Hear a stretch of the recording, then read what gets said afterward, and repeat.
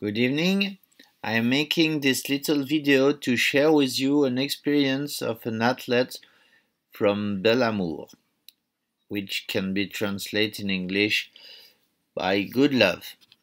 This athlete is a monk that I have known and who has inspired my whole life. Unfortunately, his schedule being what it is very difficult for me to interview him. That's why he will not be present in this video. However, I am sending you the link of the description of his community dedicated to the Immaculate. When stayed in their world,